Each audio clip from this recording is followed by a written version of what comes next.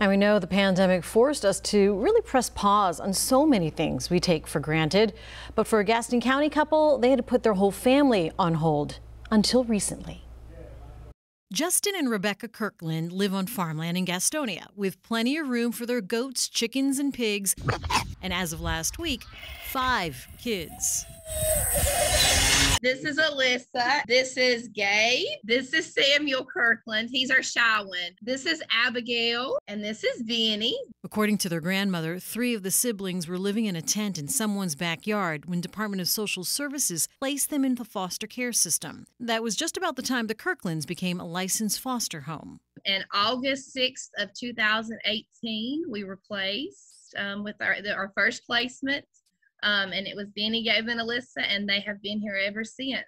A turn of events considering Justin's position at one point. I had doubts. Some doubts.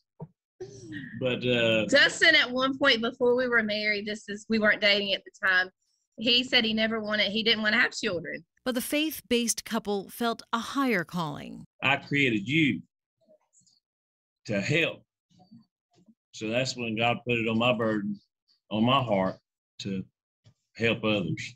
And this is the best way that we can help kids. The challenge then was everyone's challenge, COVID. So everything was pushed out. But we would have adopted from day one. It just took 3.5 years to get to that place to where we could adopt.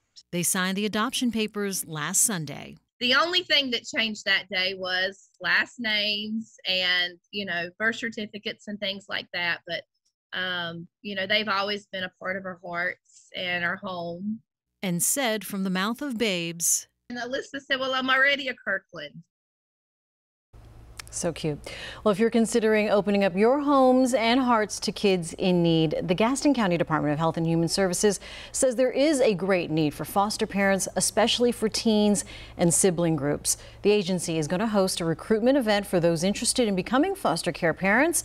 It'll be held Saturday, April 23rd from 10 a.m. until 1 at Dallas Park.